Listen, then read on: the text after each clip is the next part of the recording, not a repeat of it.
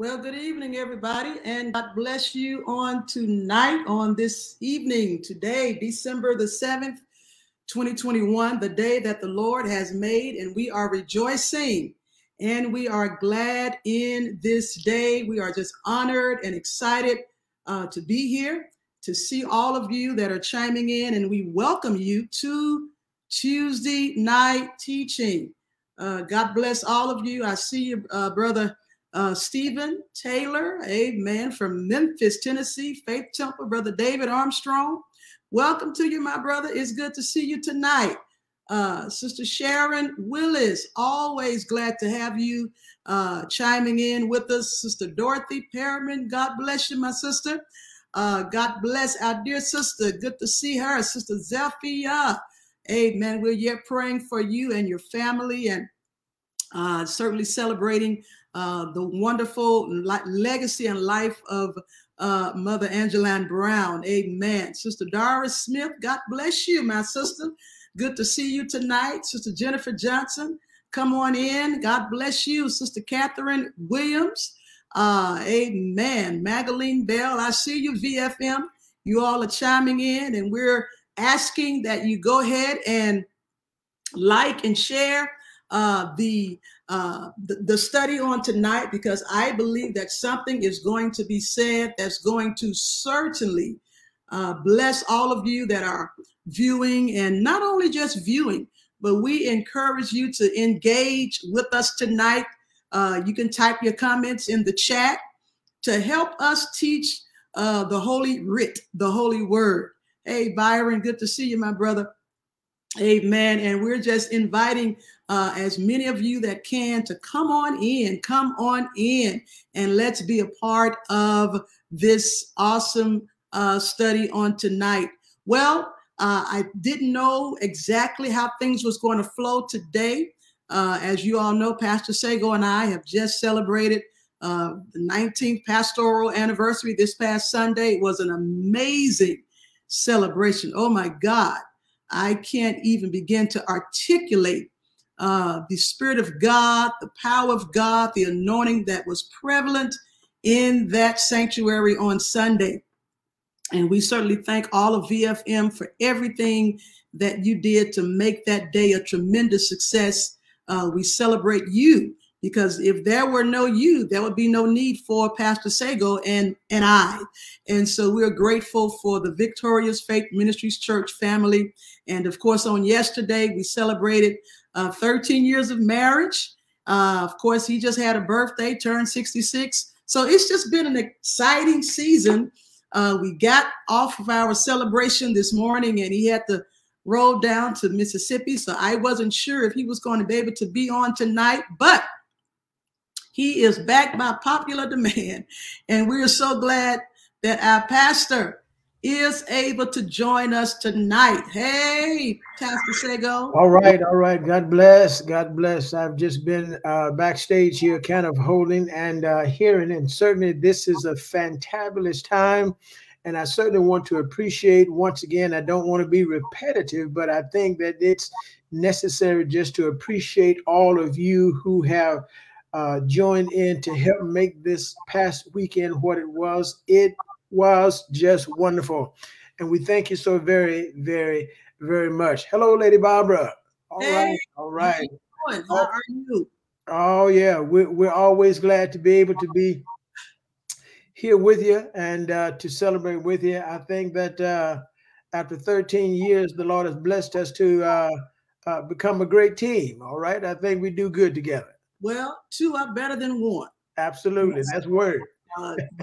You are the best half, and I am just so grateful that God has blessed us to minister, and not just minister, but do life together. Absolutely. For the past 13 years. And so we're grateful. I see Sister Talisha Nicole is on, and your godson, Pastor Prophet Kerry Gitrun. God bless you tonight. All right. Thank you, son. And certainly to brother, who was that? Brother Alfred, bless you. And so we're just excited to do ministry together. For the past few weeks, we've been kind of talking about things relative to emotional healing. And even on last week, we talked about some things relative to marriage. Mm-hmm. But, you know, just looking at where we are today with this pandemic and the impact that it's having on our nation, the impact it has had on the church world. And I was talking with my dad just a couple of days ago, and we were just talking about, you know, are people really paying attention to what God is doing? And not that God sent the pandemic, because we know that he allowed it. Sickness and all of those things are from the devil. Right. But God has allowed this for a specific reason. And I am mighty afraid that although our church is closed down during the pandemic, and, you know, now that we're opening back up, and but it looks as if people have gotten really lax. People have gotten, let me just put it this way, lazy.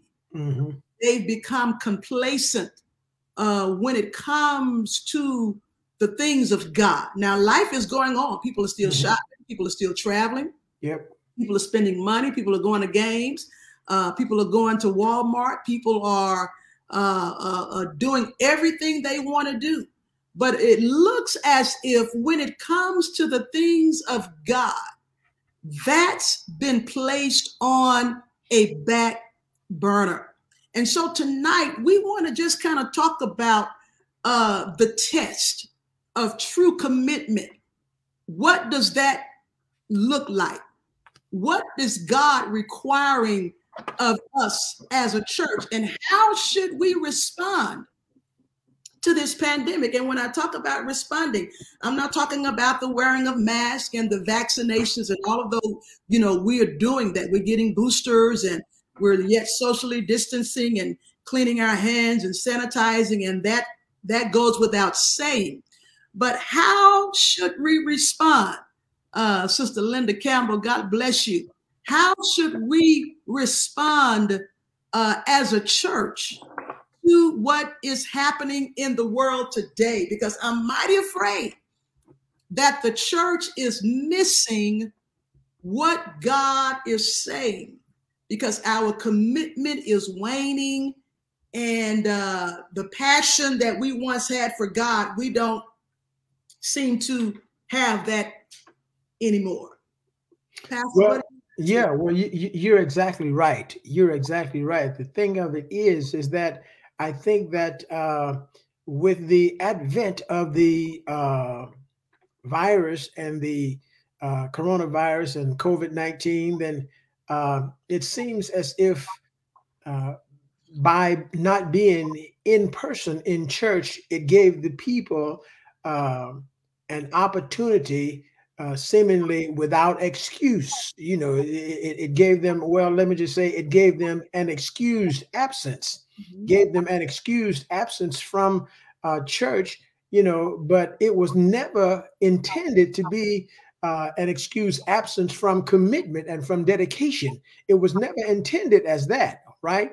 And so as I think that we as a people, as we have the tendency to kind of become lax and at ease in Zion, seemingly when things tend to roll on for an extended amount of time. You know, it seems as if, yeah, go ahead. So let me ask you this question. And we just talking. We just talking. And you all are free to chat and comment.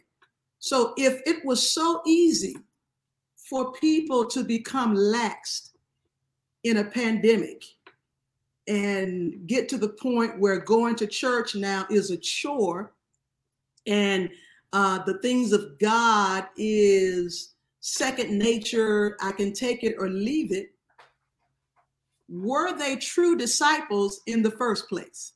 In other words, was this thing really in their heart? Well, and that's a good question there. And I believe that part of this pandemic, or part of the reason why God has allowed this pandemic, is because of the fact that I believe that he used it in order to shore up and to many times even show up, those who are really on board and things like that.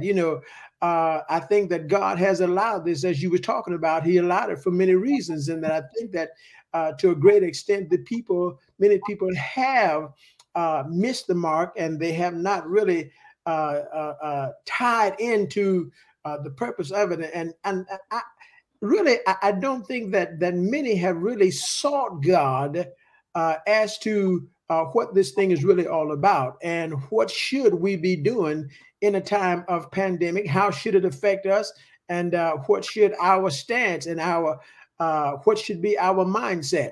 I don't think that many people just have not given themselves to that level of thought. So it might be so. It might be so that they were not fully committed as well. But then it may have been that during this time of disconnect, that perhaps the devil has been talking too much and has maybe tricked them into a place of complacency. Let me read a few scriptures, because we want to kind of look at the life of Paul, the Apostle Paul, on tonight. Paul, probably one of my favorite New Testament writers. In fact, if you study the New Testament, most of the epistles, over half of the New Testament, was written by the Apostle Paul. Look what he says in Philippians chapter 3, starting at verse 7. And this is the New King James Version. He said, "But what things were gained to me, these I have counted loss for Christ." Verse 8, yet indeed I also count all things lost for the excellence of the knowledge of Jesus Christ, my Lord, for whom I have suffered the loss of all things, and count them as rubbish. Notice what he said, that I may gain Christ and be found in him, not having my own righteousness, which is from the law, but that which is through faith in Christ, the righteousness which is come from God by faith. Verse 10, that I may know him and the power of his resurrection and the fellowship of his suffering, being conformed to his death, if by any means I may attain to the resurrection from the dead. Not that I've already attained or am already perfect, but I press on that I may lay hold of that for which Christ Jesus has also laid hold of me. I love this. Brethren, I do not count myself to have apprehended, but one thing I do, I'm forgetting those things which are behind, and I'm reaching forward to the things which are ahead. I press toward the goal for the prize of the high calling of God in Christ Jesus. Now, we all know the story of Paul. Paul was a persecutor of the saints. Paul was one who he was circumcised on the 8th day. He lived in a strict accordance with the law. He was from the tribe of Benjamin. The Bible says he was a Hebrew of Hebrews, and a Pharisee. His father, we don't talk much about his father, but according to knowledge and the scholars, Paul's father was very wealthy. He was also a Pharisee. Paul was born in Tarshish. He was raised in Jerusalem. He sat at the feet of Gamaliel, who was perhaps one of the most famous rabbis of that day. If we could compare the back then Sanhedrin court where Paul was sat at, that would be compared to the Supreme Court today. So Paul was a bad boy. He had it going on, looked seemingly from a natural standpoint. But notice what happened when Paul was converted.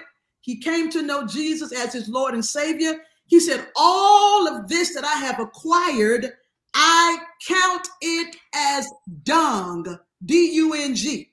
And I don't want to get graphic to go into what that means, but, he counts it as nothing that I may win Christ.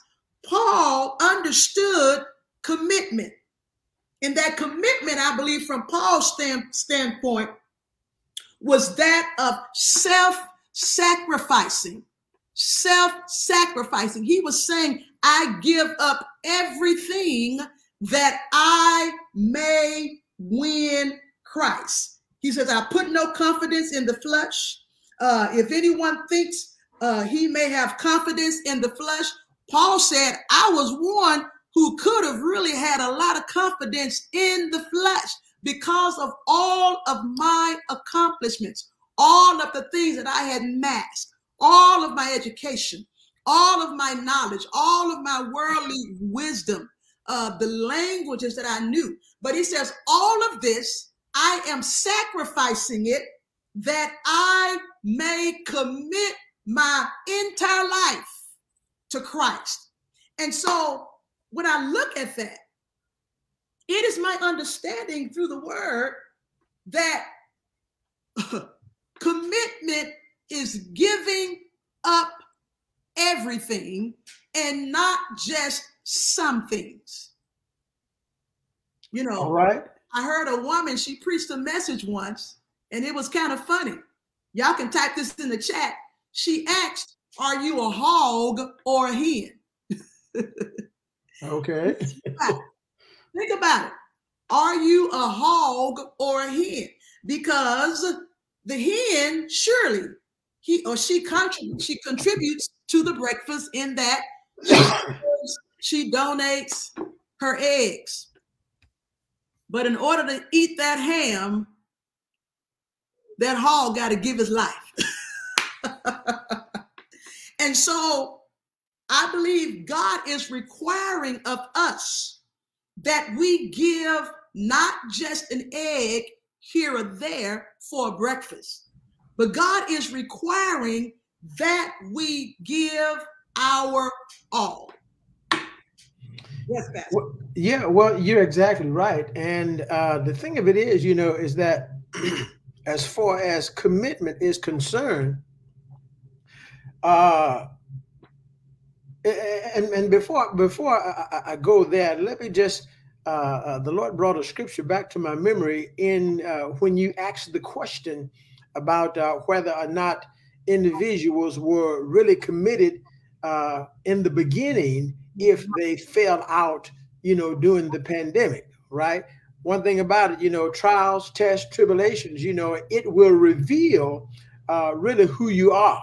And the Bible says there in the book of 1 John, chapter 2, verse 19, John said, they went out from us, but they were not of us. Now, look, don't look at me cross-eyed, all right? This is just the Bible, okay?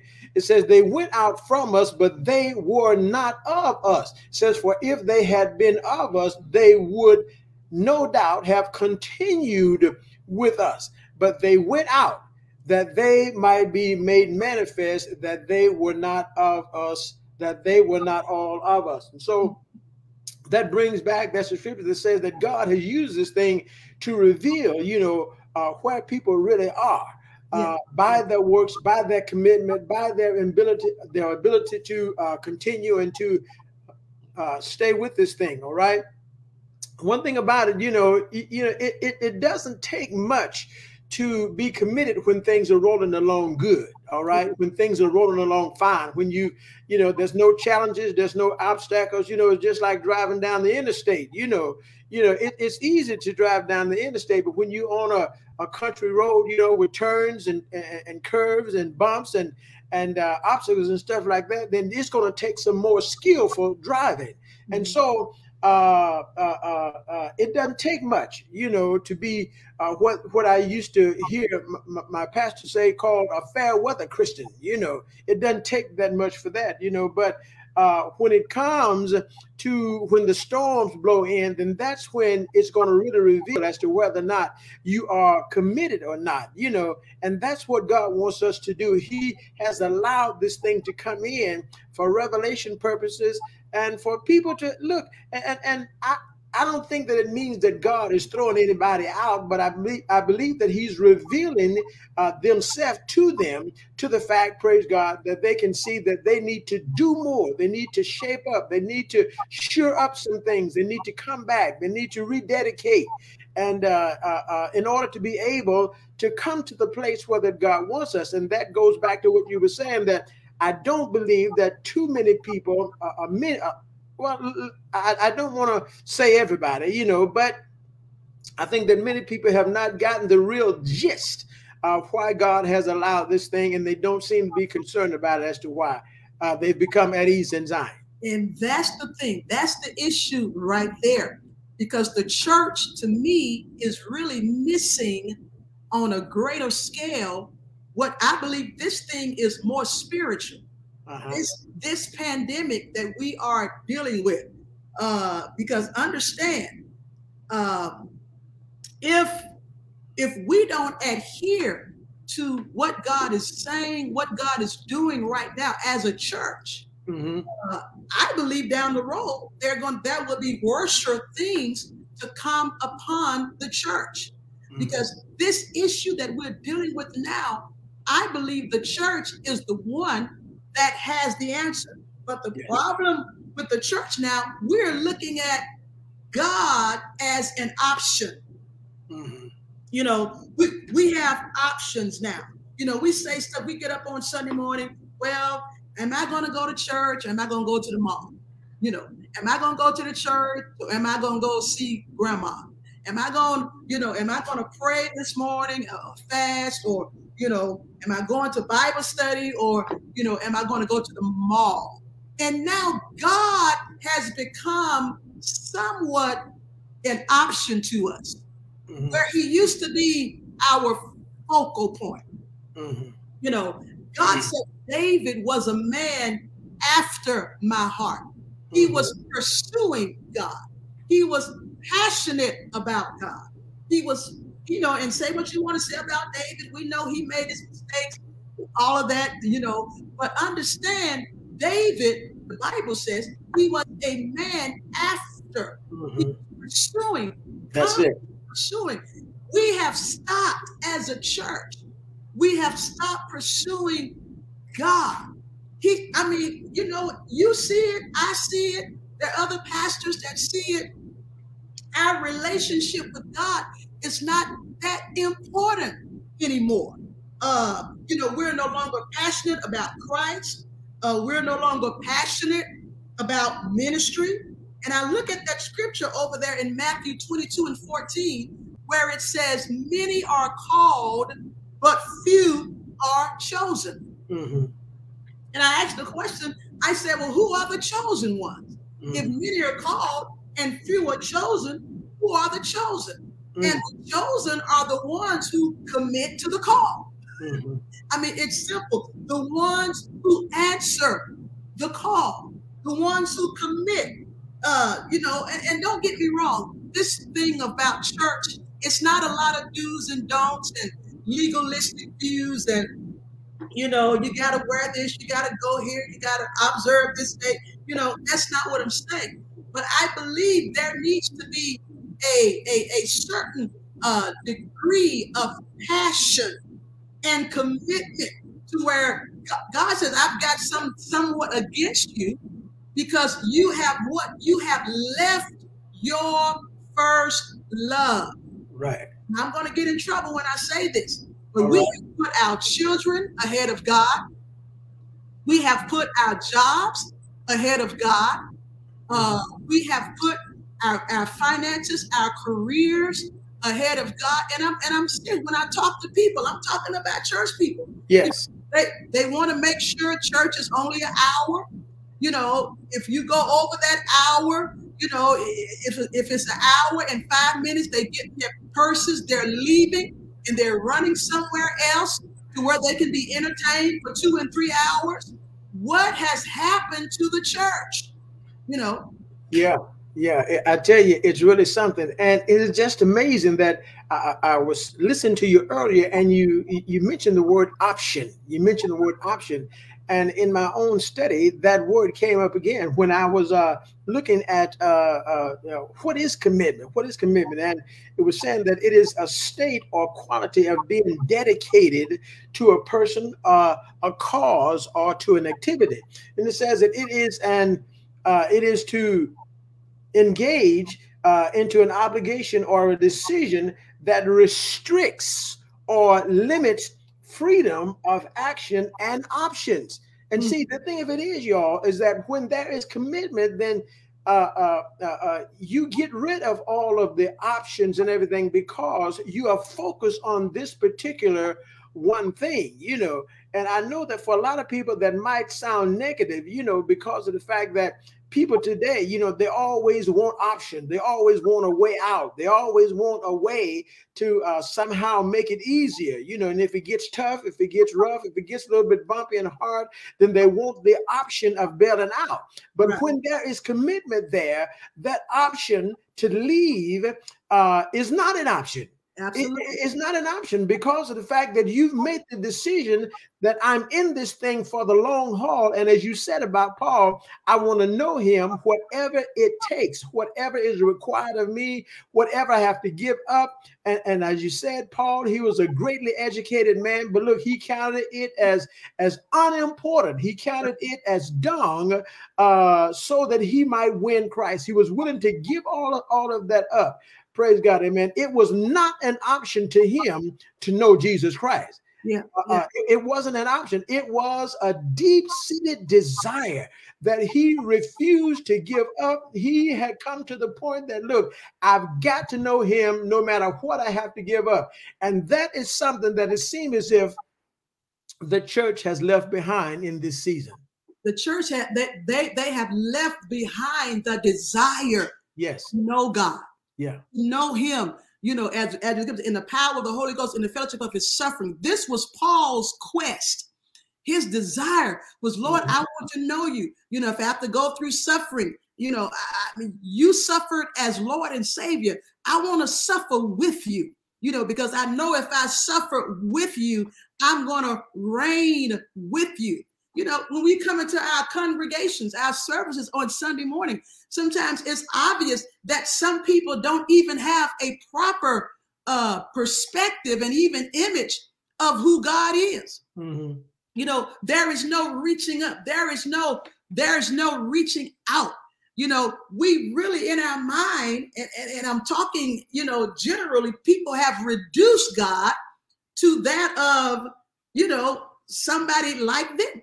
You know, they have reduced, you know, they refer to him as the man upstairs. They refer to him as Doc. You know, they refer to him as the big guy in the sky. You know, there is no reverence. No reverential fear. You know, and when I look in the Old Testament and see how the people did not honor God, they did not retain him in their mind, in their knowledge. You know, the Bible says he gave them up.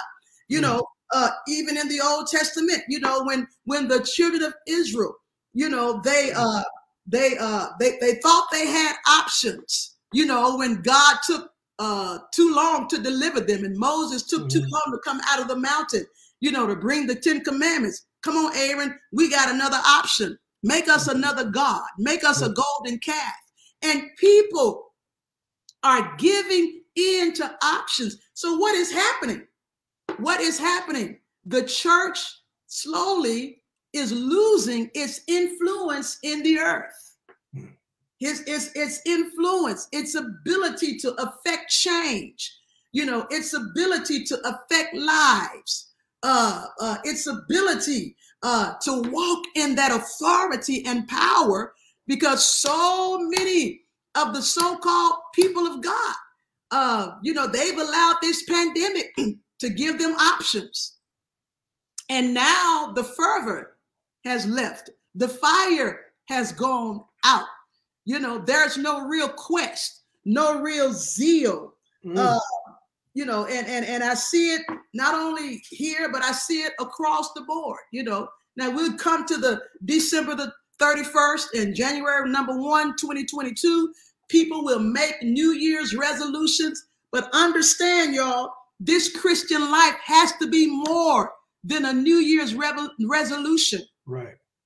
There has to be a something that happens on the inside of us that says, I want God more than anything. I want him more than education. I want him more than money. You know, I want him more than food. I want God more than anything.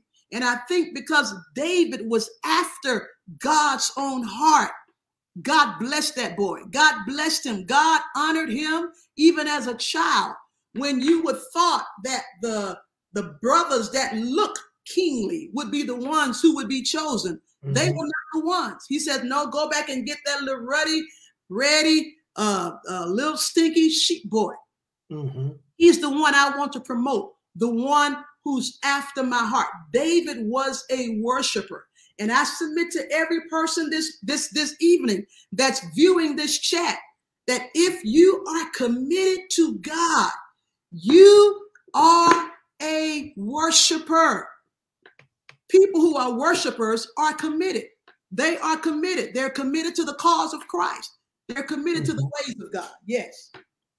Absolutely right. You know, the thing of it is, you know, and you was talking that strong desire, that strong desire. And it seems as if it's almost been a trick of the enemy, you know, to just utilize this pandemic. And I know that it's because of the enemy, but God allowed it. We've already covered that territory, you know, but the enemy is using this thing seemingly so effective to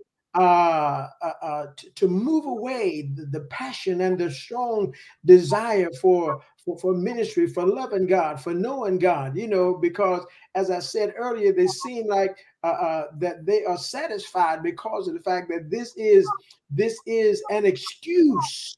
They're using this as an excuse or as a crutch, and therefore there is no longer that desire. But in order to be fully committed, to anything, to anyone, to anything, praise God, you've got to have a clear and personal compelling reason. That has to be a compelling reason, you know. And it seems as if we have forgotten, you know, the song that we used to sing a long time ago. The reason I live this life, that I don't want to be lost. You know, I remember the old mother used to sing that song, you know, and they would just fervently go forth. They would find themselves in prayer and in seeking the Lord. And it seems as if the church of this season, the church of this age, has lost that desire, has lost that passion, has lost that compelling reason. You know, y'all, praise God, Jesus Christ is coming back again. And the Bible said that he's coming back for a church without a spot or wrinkle or blemish or any such thing, you know. And so it is incumbent upon us to be properly dressed and to be properly clothed and ready for him when he returns. But it seems as if, you know, we've come to the point now that, well, you know, as the Bible talks about, you know, that he's been so long and nothing has changed and then nothing's going to change, you know. But look, when we see these things happening, it ought to remind us, praise God, that God is in control and that he is he's looking for the church to be about the business. That's what Jesus said. Didn't you not know that I've got to be about my Father's business? And so it seems as if we have left off and forgot about our compelling reason. Seems like we have began to make excuses and not look at what God has done for us and not look at the goal that should be before us, which is to please our Father and to be able to dwell with him in peace and hear him say, well done, you know, at the end. And, you know, it seems as if this pandemic with all the dying and the sickness, and it ought to remind us, you know, that y'all life as it is here is not permanent. It's not permanent. And so therefore we need to be ready, amen, for the next stage. Yeah. You know, I look at this pandemic as a shakeup for the church. All right. It's a shaking. You know, who is that? Jacqueline Carr sings the song, you know, I feel a shaking in the spirit. And I believe God is really wanting to, and I'm not going to say trying, because God don't have to try to do anything, but God is wanting to shake the church back on its foundation. We've gotten away from that foundation of holiness, the foundation of righteousness, the foundation of true commitment. You know, we've gotten away from that. And when we look at that, as I said earlier, You know, the Bible talks about over in Matthew chapter 5, where it tells us to let our light shine that men may see our good works, glorify the Father which is in heaven. Mm-hmm. We are the light of the world. It's talking about the church. You know, we are a city that sit on a hill that cannot be hid. And so if they can't see the light that's shining, that means we've hidden that light. That light is dark. Mm-hmm. And if the world be impacted for the better, it's going to be because of the church. But if the church is not committed, if the church is fighting, if the church is walking slew-footed and not need, and if the church is straddling the fence, you know, I mean, we're not able to create a thirst in the lives of others. We're not salty enough as a church. In fact, when you look at the world, you know, the world is complaining. The world is, you know, a lot of them are giving up. The world is quitting. The world is talking negative. The world is talking suicide. The world is giving in to depression. Sometimes you hear the same language within the church. You know, when the Bible speaks about God encouraging his people over there in Leviticus to be ye holy, for I am holy. You know, now I know we thought that meant, you know, don't wear makeup and, you know, wear long dresses, and men wear white shirts and black ties and no tight pants and long dresses and, you know, shamefacedness and all of that. I mean, that's good and well if that's what you want to do, but that's not what the Bible means when God says, be holy, for I am holy. That word, when you research it in the Hebrew, it means kadash, be holy, which means to be different. And God wants the church world to be different. Yes, this pandemic has come. But one thing I've discovered, that in order for oil to come forth, that olive has to be crushed. Right. In order for wine to come forth, that grape has to be crushed. And we're in a period now where we're being crushed. We're being crushed. What's coming out of you? You know, what's in you will come out. And I believe more than ever before, God wants his people to rise to the occasion and be the people that he's called us to be: holy, righteous, steadfast, committed, consistent, diligent, you know, wholeheartedly. I mean, if there was ever a time, let me put it to you this way, when it's not time to quit, now is the time. You know, right. Pastor, baby, when I look at what's happening today, you know, and you know what, I'm encouraged, y'all. I'm getting excited. I'm encouraged because this is letting me know that everything God said in his word, it's literally right before our eyes coming to pass. We said this now also in the last days. Perilous times would come. These things that are happening, God already told us this would come. Now, when these things came, he said, when they start happening, now notice what he said. Go home, don't throw in the towel, don't quit, you know, don't slow down. You know, he says, in more so, he said, look up, because your redemption draweth not. In fact, he says over there in Luke chapter 9, I believe it is, no man having put his hand to the plow and looking back, you know, that means moving back from your commitment, is fit for the kingdom of God. That's it. Hallelujah. That's some serious declarations there. You know, when people fail to consider their position right now, you know, if they've been faithful, if they've been diligent, if they've been committed, you know, in times past, and for some reason have utilized this pandemic as an avenue or as a crutch, you know, or reason, you know, to give up and to back up, you know, then they ought to be stirred in their mind the fact that the Lord say that that you're not fit for the kingdom, you know. And this is something that's serious. And I know, look, I know that the grace of God, you know, is there to help us, to undergird us and to cause us to be able to be victorious. But God is not going to make us do anything. All right. It's up to us, praise God, to cultivate allow the Lord to work through us, to cultivate that desire, to cultivate that hunger, as you said, you know, to cultivate that thirst for the more of God. And that's something, amen, that we have to do as far as developing the mindset and nurturing that mindset that I want more of God. I want to please God, you know, and then I want to do the things, and we have to find ourselves doing the things rather that will cause growth and maturity to the point that we come closer to the Lord. And that's why commitment is so important. You know, it helps to develop that relationship to the point that it becomes better and better. It grows, it matures to the point that it has the ability to endure through whatever comes against it. You know, and I know that we've been talking about marriage and stuff. And look, this is the same thing with couples, you know, as they go through things together and endure those things, where that commitment is there, it's solid, then it begins to grow that commitment even more to the point that they become closer and closer and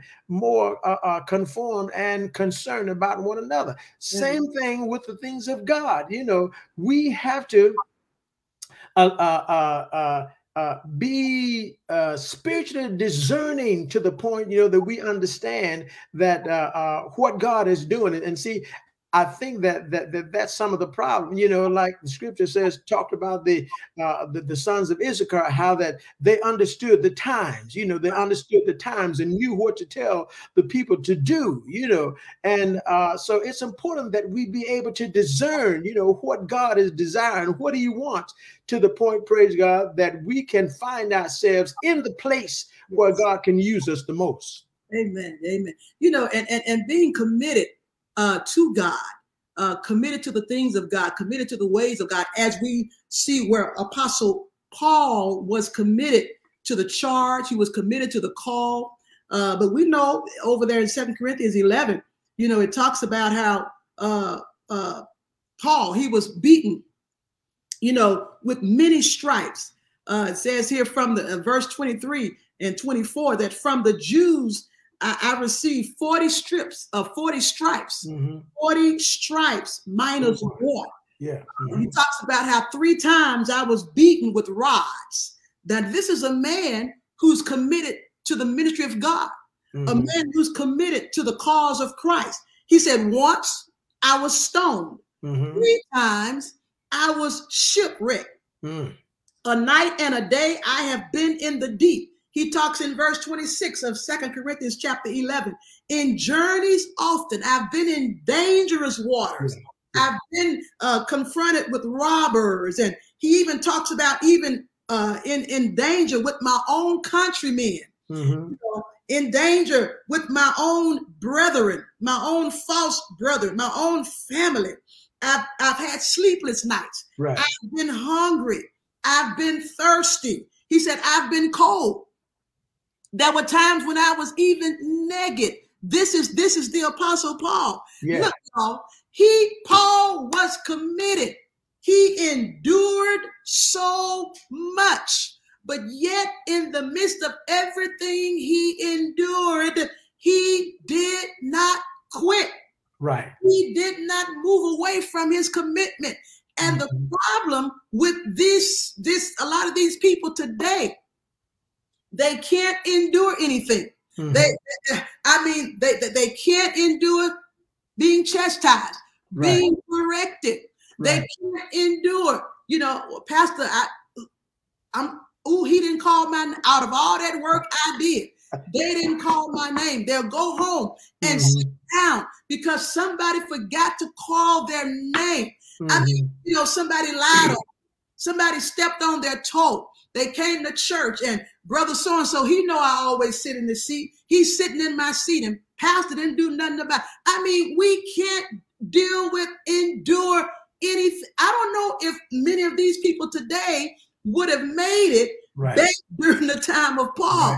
You know, because the Bible says if we are going to live godly. Now, understand what it means. You've got to research the scripture. If we're going to live godly, holy, committed to the cause, there's that word again. Living godly means I'm living committed to Christ. Godly doesn't mean you're godly today and tomorrow you're ungodly. If you're going to live consistently in the ways of God, be committed to his word, to his way, to his will. I told somebody today, you know, we trust his will. I may not always understand his plan, but I trust his will. You know, I had a good friend of mine, another good friend, went home today to be with the Lord. I mean, it hit me to my core. I had to ask myself, God, what in the world is going on? I don't always understand his plan, but I trust his will.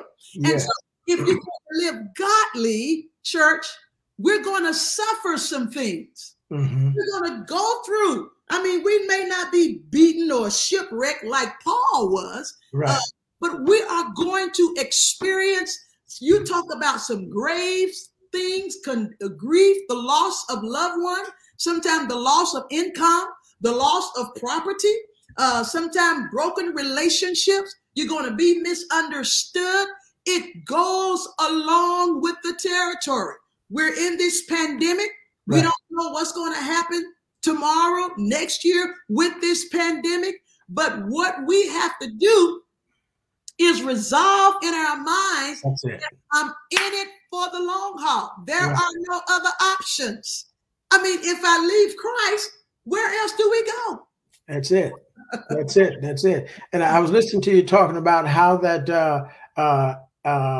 with the attitude and the mentality of some of our people that we're dealing with in this season today, you know, you just wonder many times if they would be able to make it had they been, you know, in the era that Paul was in when Christians was being stoned. And then my mind, the Lord just kind of fast forwarded my mind to even now in other countries, you know, in other countries, people are dying. They're having to die, you know, for their faith in Christ. They're having to suffer many things, you know, and going through much, you know, and God has blessed us to the point that all we've got to do is just live, just make the decision to live and make the decision that I'm going to endure, you know. And I had put in my notes there that, look, your commitment does not end with the decision. That's really where it begins. Right. When you make the decision to follow Christ, you know, that's good. That's wonderful. Praise God. But it doesn't look, that's where you pick up with your commitment. That's where it begins, because that's when the enemy will cause things to come against you. That's when, you know, the trials are going to come. And one thing about it, you know, when people are giving their life to the Lord, many times I like to tell them, you know, now you may have heard that everything, you know, was hunky-dory over here in Christianity and holiness and everything. But I want you to know that there are going to be some trials and some tribulations and some temptation, because we have an adversary, and the job of that adversary is to try to keep us out of the kingdom. But your commitment, praise God, is going to be the thing that you are going to have to hunker down with, amen, and make up in your mind that whatever comes, whatever goes, I'm going with Jesus all the way. We used to sing the song, it makes no difference what the people say, I'm going with Jesus all the way. And that's the type of commitment that we've got to have, amen. But it seemed like to a great extent, amen, it's missing in our season. Yeah. You know, let me ask this question, and I certainly want those who are listening tonight to just kind of maybe put some comments in your in the comment section. But the question would be, what is it that hinders? What is it that hinders our commitment? When we look at where we are today, you know, even when you think about a person who's running in a race, I was never a track runner. I've never run a period. But I'm told that when they get ready to run track, they put those weights on their ankles and basically when you're running track, it's difficult to kind of run. Now they put the ankles on. They put their weight on when they're practicing. Okay. They put the weight on when they're practicing, and that is to cause resistance. Okay. All right. Yeah, that's to cause resistance when you practice. And so when you're actually in the race, then you feel lighter. You feel lighter. So the weights that are there that causes resistance, do they stop running because of the weights? No. They actually welcome the weight. They actually welcome the weight because of the fact that they understand that the weight is going to build strength, is going to build endurance, is going to fortify them. That when the race really counts, they'll be able to go faster, go further because of the fact that of what they have endured through the trials and through the weights. So when we talk about weights, y'all, we're not just talking about, I know the Bible said lay aside every weight and sin. We're not talking about sin, but sometimes there are things that the Lord will allow to come against us. The devil will use it for the purpose of stopping us. You have to understand that the devil, the Bible says, he is as a roaring lion. He is our ultimate enemy. The devil is our ultimate enemy. Now, understand, I know Flip Wilson, God bless his heart, he's dead and gone. He said, the devil made me do it. I know these young folks, they don't remember that. They don't remember. I done went way back to 1970. The young don't know about Flip Wilson. Flip said, the devil made me do it. And honestly, y'all, the devil really can't make us do anything. Right. I know Eve ate the fruit, but the devil influenced her. Right. She was drawn away with her own lust and her own. Yes. Understand that the devil influences us because he knows if he can weigh us down, if he can stop us, with problems, sickness, poverty, overwhelming grief, if he can stop us with misunderstandings, if he can keep us fighting one another, if he can keep us at odds with our fellow brothers and sisters in church. Come on, I'm coming down your street. If the devil can keep churches fighting against each other, denominations fighting against denominations, do you not know that will hinder us from running this race? That will hinder us from being committed. That will hinder us from being effective. So what the devil does, he throws these scenarios in our way. My time is coming to an end, but I feel it getting already. The devil throws these scenarios in our way to keep us ineffective as a church, to keep us, and Pastor, you can correct me if I'm wrong, but I think too many of our churches, we are just comfortable having church service with one another. And you all, that is so far from what God intended for the body of Christ. Woo, I'm getting in trouble. God intended so much more. I need you to put that in the chat. God intended more, so much more. Yes, we come to church to get electrified. We come to church to get built up. It's the filling station. But I believe, we go out into the world, into the community, into the job market, into the, wherever our jobs may take us, and we make a difference everywhere we go. If nobody wants to follow you to your church, they don't want to follow you to your house, if they just don't want to follow you, you need to question your Christianity. You really need to question your commitment to God, because if you are just like the world, why should I want to follow you? We're going to both end up in the ditch. And so I believe it's necessary that we look at what's hindering us from really being committed. Satan is behind it all. He's the main force behind it all. Let me say this, and with Pastor, I want you to comment. The Bible says over there in Proverbs 23, as a man thinketh in his heart, so is he. So is he. In other words, your thought life, the way you think, can impact your commitment to God and to the things of God. God has dealt to every man the measure of faith. Don't let nobody tell you that you are not gifted by God. God has given you a gift, and your gift is to impact the world for the cause of Christ. Many times, what do we do with our gifts? What do we do with our abilities? You know, we go to school, we get an education, and that's wonderful. We often start thinking, how can I use this gift to make money? How can I use this to feed my family? And that's what we should do. But you must understand, your first and foremost commitment and obligation is to God. Yes. Lord, how am I to use this gift to impact the body of Christ?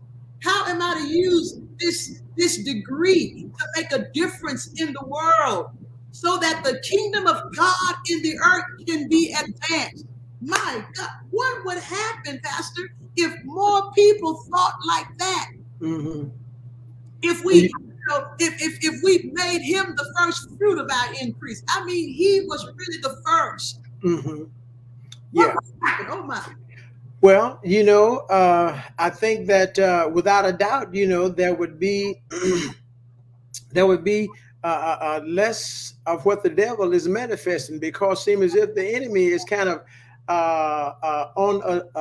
it's almost to the point that he's off his leash, where that he's just kind of running rampant and doing what he wants to do. Wow. But see, the church needs to understand, you know, that we are the ones with the power of the Holy Ghost working in us, with us, and through us. We are the ones who are to set the devil at bay. Through the Holy Ghost that's working in us, we are the one to shut him down. We're the one to rebuke him. We're the ones to cast him out.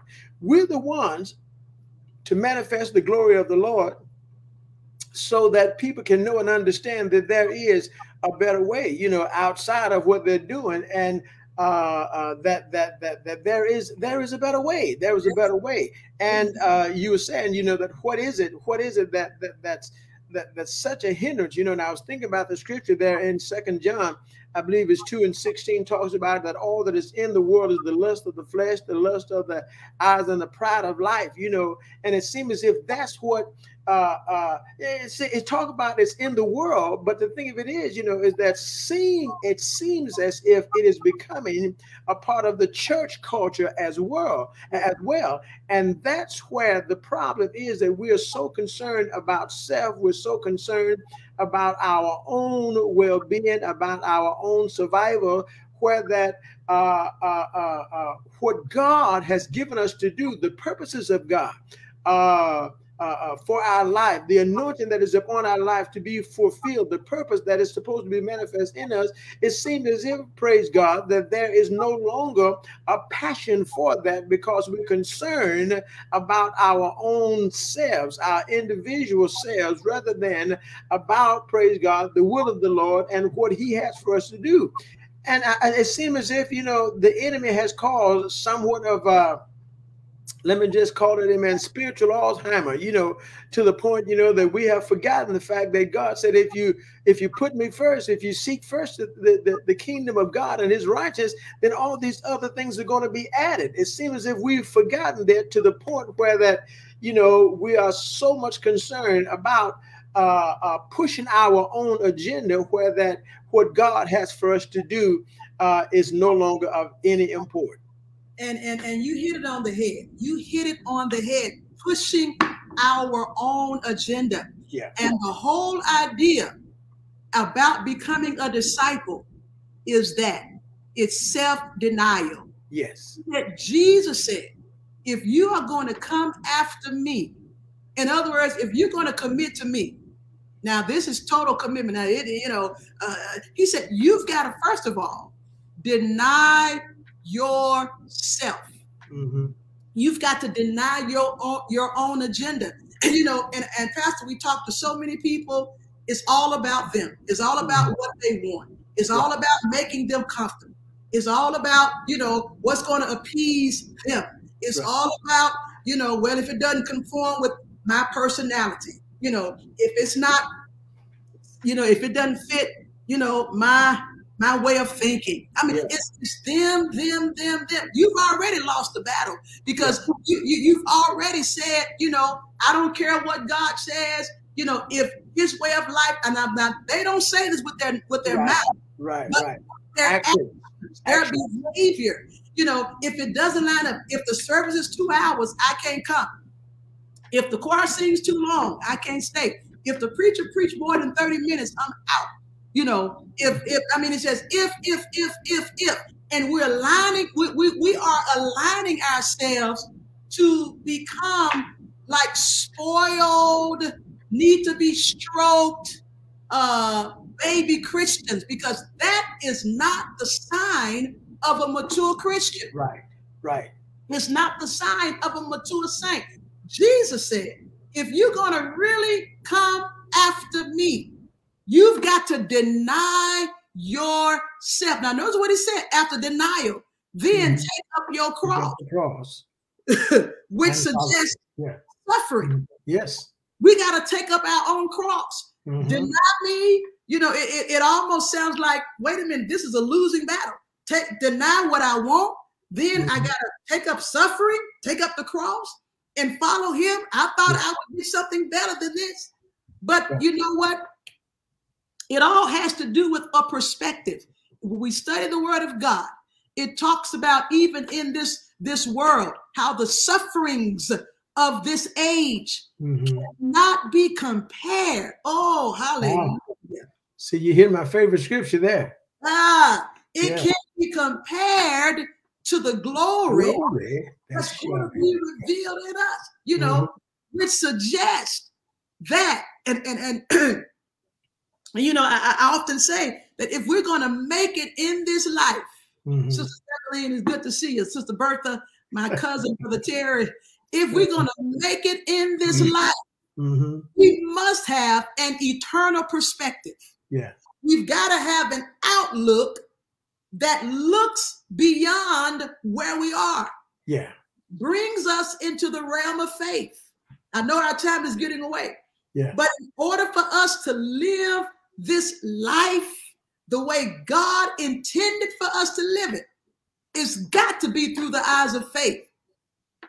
Otherwise, we're going to fall by the wayside every time because we're going to be looking for things to go our way. Yes. We're going to be, looking for that smooth mountain and the smooth seas. And we're going to be looking for everybody to stroke us and say, hey, I like you. And you're beautiful and you're this and and all that and the other. And it's not going to happen. You've got to have something on the inside of you that can sustain you. Keep you in the day of trouble. Right. And that's the word of God. Yeah. And the thing of it is, is that it seems as if Jesus Christ put out a disclaimer.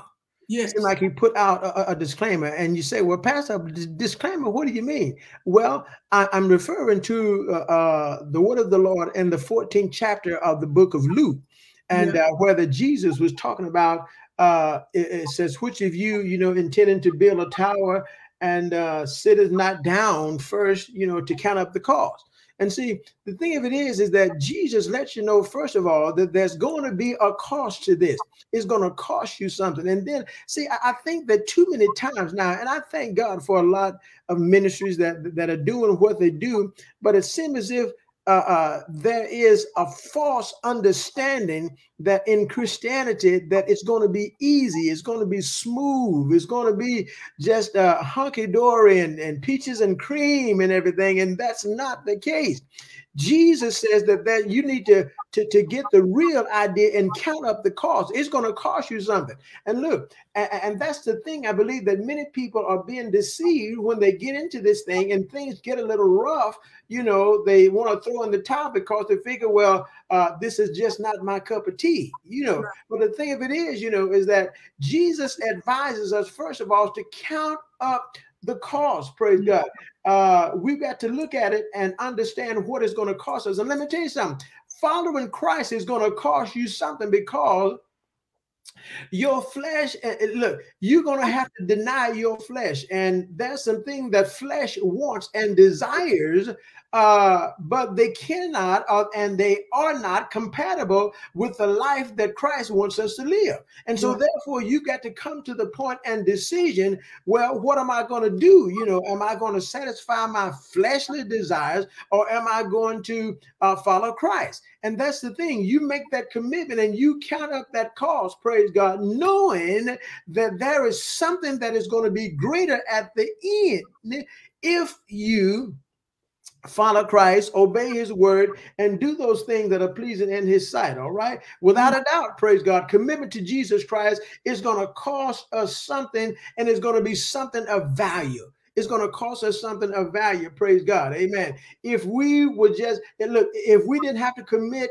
nothing more than something that doesn't mean anything to us, praise God, amen, then it would be easy to commit and just give something that don't matter, you know. But what has to be committed and surrendered and denied is something of value, praise God, and it's going to affect you in some type of way that is going to be uncomfortable for you. But you've got to have the mindset, praise God, amen, that if I go through this, if I endure this, praise God, talking about that heavenly, that kingdom perspective, that heavenly perspective, amen. When you keep that in mind, then you know that whatever you lose, you really don't lose. That's because right. God is going to reward you greater. Yeah, and you know, let me just add to what you just said. You know, you said that it's going to cost us something. I'll just go and step out on the limb. So it's going to cost us everything. All right. When we follow Christ, we give up everything. We surrender our entire lives to him. This is what the apostles did. Yeah. They left, the Bible says they left everything to follow Christ. And Jesus said, you know, if you don't hate your brother, your sister, you know, your family, he said, you can't follow me. Now understand what he meant when he said that. Right. He didn't mean hate in the sense of not loving, but hate in the sense of they are not first in your life. He wanted to be first and foremost in their lives. Right. And when they left everything to follow Christ, we see so many times where God performed the miraculous, where they were able to pull in hundreds and even thousands of fish. Don't you know that gave them the ability to provide for their families? All right. You know, why?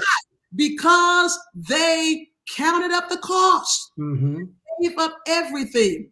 They were sold out completely. They were fully committed. Right. And I ask this question again for some of you that didn't catch it at the beginning. As we talk about the cost of true commitment, are you a hog or are you a hen? My goodness, my goodness. The hen only contributes eggs here and there, and she can keep on going. But the hog has to sacrifice everything in order that others may eat.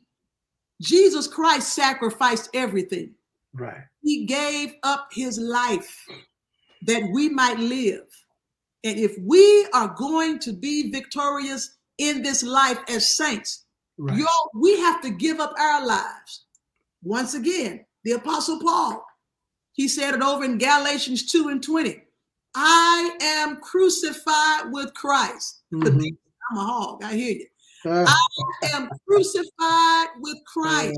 He says, Paul, nevertheless I live. Yet not. He says, I'm living, but it's not me that's living. He said, the life that I now live, I live by the faith of the Son of God, who loved me and gave himself for me. It's in him that I live. It's in him that I move. Yes. I can't be a Christian and yet trying to hold on to Barbara. Right. I have to surrender all of Barbara. Yeah. All of my hurt, all of my idiosyncrasies, all of my failures, all of my mistakes, all of everything. Once again, and I'm done, Pastor Paul says, I'm forgetting those things which are behind so that I can move on and embrace what God has for me. Y'all, we have to be willing to let it go. Let everything go that's not like Christ. Right.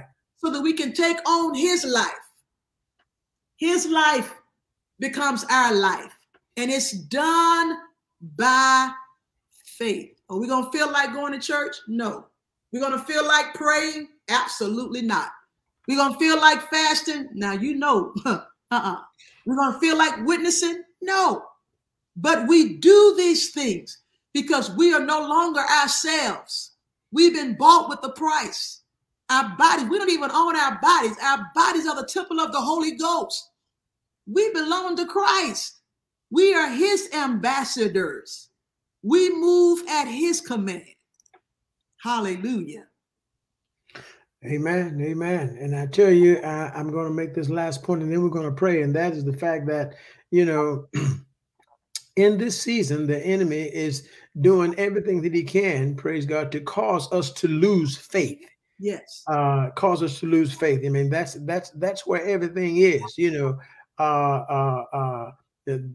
Daniel, I think chapter 7 talks about how that the enemy is has the intent or the desire to wear the saints down, you know, and cause things and allow things, you know, to happen, to keep on happening to the point that they just wear the saints down. But and the idea is to cause our faith to be weakened or to be diminished. But that's why Hebrew tells us to build up yourselves on your most holy faith, praying in the Holy Ghost. So there's some things that we've got to do in order to keep our faith built up and to be fortified against the enemy that comes, praise God, to diminish our faith so that we can he can cause us, praise God, to be weakened and fail in the purposes and the things of God and in our commitment. But I want to say to you on tonight, praise God, those of you who are listening, those of you who have chimed in, praise God, amen. This is for you, no matter where you are, praise God. If you are a faithful person, amen, a faithful member, then that's good, amen. But I want you to know that there's even greater for you to do. All right. There are higher heights and there are deeper depths. Praise God. We thank God for you if you're faithful, but even there's more. All right. For those of you, praise God, who have become laxed and lackadaisical, praise God, certainly this is for you. For God, amen, is giving you the opportunity to pick up the slack, as the old people used to say, and hew to the line. Get back in line, get back engaged, get back committed, get back focused, praise God, get back to prayer, get back to the word of the Lord, praise the Lord, so that you can, and these are all the things that are necessary for building up ourselves on our most holy faith, praise God, amen. And so we want to pray for you, praise God. And we hope and trust, amen, that this study and this dialogue, praise God, has some way stirred your hearts and pricked your minds, praise God, to the point that that it has reignited the desire and reignited the flame and the fire of evangelism on the inside of you to understand that there is more that has to be done and that this is not the time for giving up. This is not the time for being weak, but it's time for being strong as never before. It's time as never before to get engaged in the ministry, to do what God has called you to do and to allow him to use you in this season. Praise God. This is the type of season that determines and that demonstrates your commitment. All right. When things are going well, when you've got money in the bank, praise God. Amen. It's easy to just say, yes, Lord, praise God. But during times of trouble, times of stress, times of strain, These are the type of situations that demonstrate your commitment. And I hope that in your heart and your mind that you want God to be able to depend on you, because that's what it's really all about. All right, let's pray. Let's pray. Father, yes, go ahead, Lady Bob. Before you pray, there is somebody that's watching this presentation tonight, and that individual is literally on the verge of giving up. My. I'm sensing in my spirit there's a particular person. Your heart has become so filled with bitterness because of what has transpired the last almost 2 years. Things have happened in your family. You've lost members, and you're angry. There's an angerness that you are dealing with right now, and to the point where you're almost at a point of bitterness, and you allowing that bitterness to sort of overwhelm your thoughts, overwhelm your ability to make decisions. Now you're at a point where you just feel like there are other options. As we were talking earlier in the broadcast, in the teaching session tonight, that people are looking for options, and you are one of those individuals. You are looking for options. I hear the Holy Ghost speaking to you right now, saying this is not the time for quitting. Oh my God, you're in a dark period. You're in a dark place. The enemy is trying to overwhelm your mind to the point where you even starting to think thoughts that are not even like you. Oh, hallelujah. God says it's time for you to allow the word of God to penetrate your thoughts and go back and do your first works over again. Yeah. He says, I hear the Lord saying, I have not forgotten you. I have not abandoned you. Oh, I have not failed you. Right. I'm talking to that individual. God says, this is your season now to allow him to heal that hurt, that brokenness. Even as we talked about committing, God wants you to commit all of that to him. That anger, that bitterness, you can commit it to him right now. And in return, God is going to give you, the garment of praise. Hallelujah. For that spirit of heaviness that's trying to overwhelm you. This is if this message wasn't for anybody else, it was for you. For you. Yes. Go ahead and pray, baby. You're rolling. You're rolling. Go ahead and pray. Hallelujah. Father God, in the name of Jesus. Thank you, Father. Thank you. In fact, you that are watching, you that are viewing this chat, I want you to begin to even intercede on behalf of others. You can pray in the chat. Begin to put words of prayer in the chat. God, we thank you. We praise you. We adore your wonderful name. You are God. There is none beside you. There is none greater than you. We thank you, God, that you, God, healer. You are the great physician. You are the restorer of life. And God, I pray even now that you will lift that individual. That individual that's on the verge of quitting, on the verge of throwing in the towel, on the verge of giving up. God, they're looking in the direction for other options, but it's a plot, it's a plan of the devil, God, to overwhelmingly kill and destroy their life. And so right now we bind the hand of the enemy that comes to destroy. We bind the hand of the enemy that comes to steal. We bind the hand of the enemy that comes, God, to bring deep-rooted spirits of depression and heaviness and spirits of giving up. We bind you right now. And we recommit our lives, we rededicate our lives to your purpose, God, and to your will. In the name of Jesus, we decree that even after tonight, we are making a 180-degree turn away from moving in the wrong direction. And God, we are turning our face to you. We're turning, God, and looking unto Jesus. You are the author and the finisher of our faith. And God, I thank you right now that we are taking back everything that the enemy have stolen. He's tried to steal our joy. He's tried to steal our peace. He's tried to steal our commitment. Devil, you are a liar and the father of lies. Yes. We take it back by force, for the kingdom of God has suffered violence, but the violent takes it by force. Devil, we're not going to roll over and play dead, but instead we are strong in the Lord and in the power of his might. And I thank you, oh God, that I feel my strength coming back. I feel my joy coming back. I feel even as Samson felt his hair growing Hallelujah, God. Hallelujah, Father. Coming back. God, we feel our hair growing. Yes. Oh, God, yes. We feel it bubbling up on the inside. And we thank you, God, that we will not take down. We will not give up.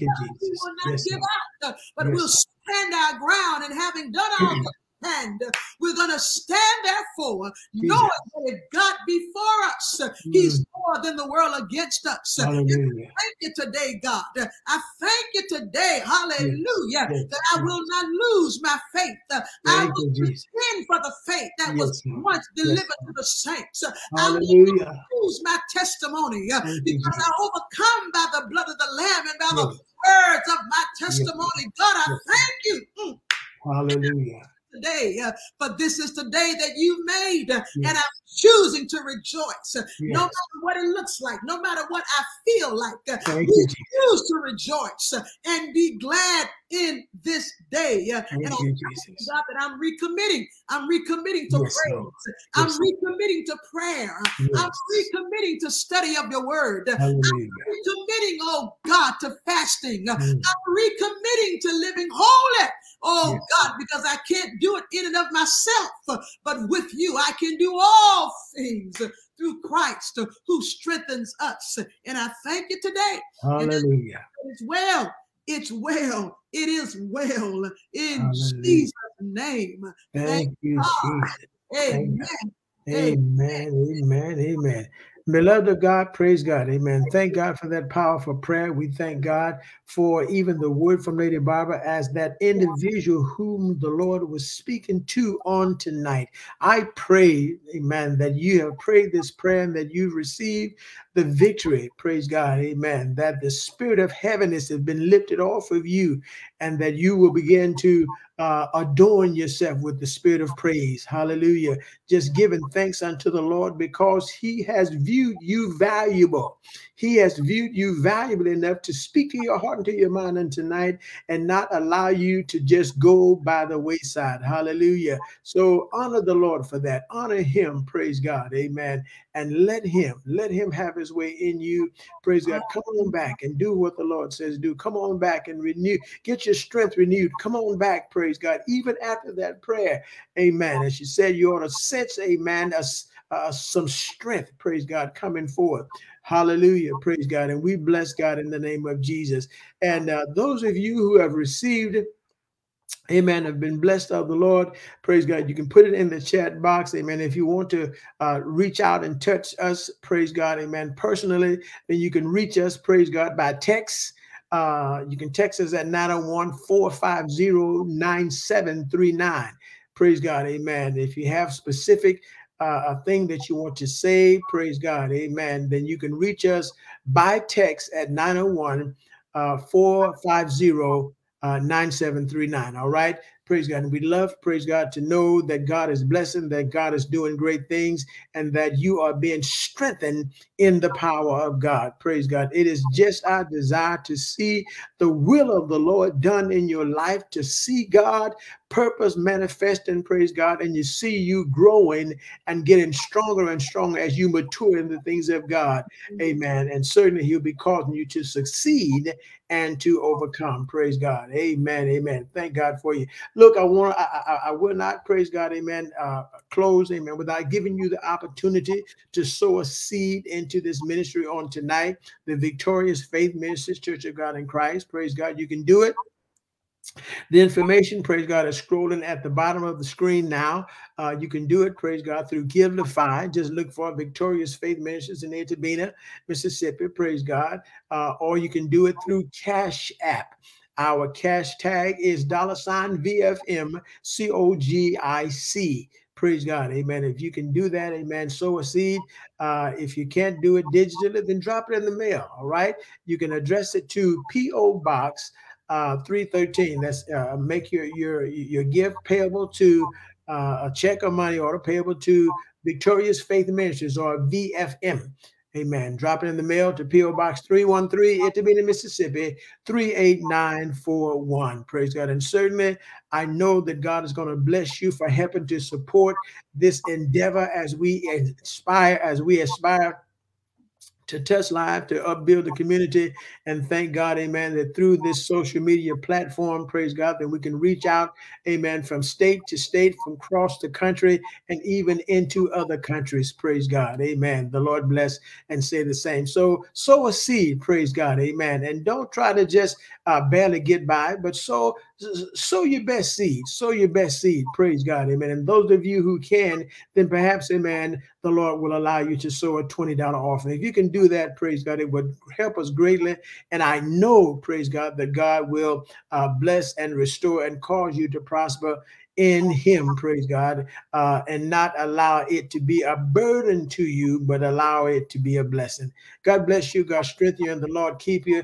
The Lord strengthen you. Lady B, praise God. Amen. Thank you again.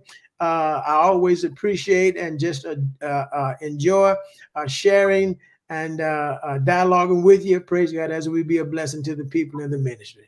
Thank you. I always enjoy being here with you. It's wonderful, and I guess if if our onlookers, if you all like Pastor Sego and I teaching together, let us know in the chat, and we may just kind of carry on and do a little bit more of this. But let us know in the chat. All right. It's dual teaching. But amen. Thank you so much for letting me co-teach with you tonight. Well, look, I appreciate you. I appreciate you. Praise God. Amen. I know that you, I heard you say at the beginning of the session, amen, that I was the better half. But I tell you, I might be your better half, but you're my better half. All right. And so we appreciate you so very, very much. And we thank God for you. I love you dearly. Love you to life. Praise God. And I'm enjoying doing ministry with you. Praise God. Amen. Before we get too mushy here, let's get off the air. Pray for my husband. Pray for Praise God. God bless you, beloved of God. Look, we thank God for you. Those of you who have been a part of this session on tonight, pray for us. Praise God. Amen. And we're certainly still praying for those who are recently bereaved, those, praise God, who are still expecting to lay their loved ones to rest. We're praying for you and just believing God for greater things. Amen. So even in this season, I can say, let's just challenge, praise God, to just hunker down and commit. Just make the commitment and just decide that whatever it takes, Lord, here I am. Praise God. Here am I. Send me. That's what Isaiah, praise God, said. I just send me. I'll go. God bless you. God strengthen you, and the Lord keep you. Praise God. Amen. Any other announcements or concerns, Lady B?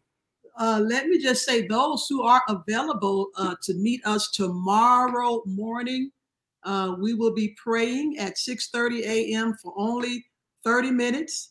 And if you are available to meet us tomorrow morning at 6:30 a.m., we'd love for you to join us. The number to call is 267-807-9605. The access code is 614339 #. We have a wonderful prayer warrior.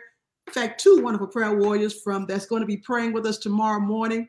One from Michigan and one from Baltimore, Maryland. So if you are available, 30 minutes of prayer tomorrow, 6:30 a.m. until 7 a.m. We have the number there on the screen. 267-807-9605. Access code is 614339 #. That's at 6:30 a.m. tomorrow for only 30 minutes. We'd love for you to join us and spend some quality time in prayer with us. Thank you. Those of you that might be praying from different states under a different time zone, that 6:30 is Central Standard Time. All Yes. right. That's 6:30 Central Standard Time. If you are in a state that is different from that, then adjust, praise God, so that you won't miss us. Amen. And I know that it'll be a blessing to you to start off your day. Praise God, just giving God that little time. All right. May the Lord bless you and the Lord keep you is our prayer. May He strengthen you. May your rest be a blessing tonight. May your sleep be sweet. And may the glory of God awake you in the morning, ready to take on a new day in Him. I pray in Jesus' name. Amen and amen. God bless you. Love you all. God bless you all. Zeb, Dita, Terry, everybody that chimed in, Jennifer, Kevin. I see you all. Sister Alicia. God bless all right. you guys. We love you all to life. Magdalene, have a good night. All right, y'all. Thank you so much. God bless. Bye-bye.